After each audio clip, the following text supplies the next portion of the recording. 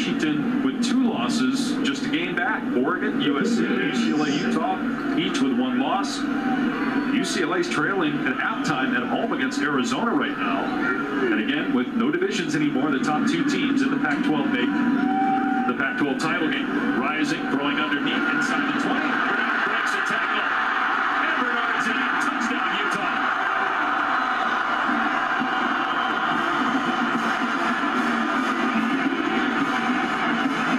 We talk about Tavion Thomas being that downhill physical runner.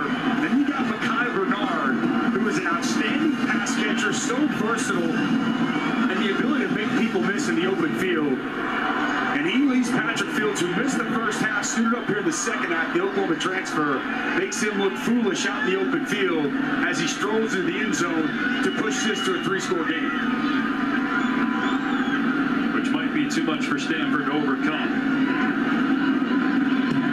It's now 28-7 Utah. Micah Bernard, he's that third down back. Excellent pass protection. Fantastic. He had a catch in the Rose Bowl last year that was unbelievable.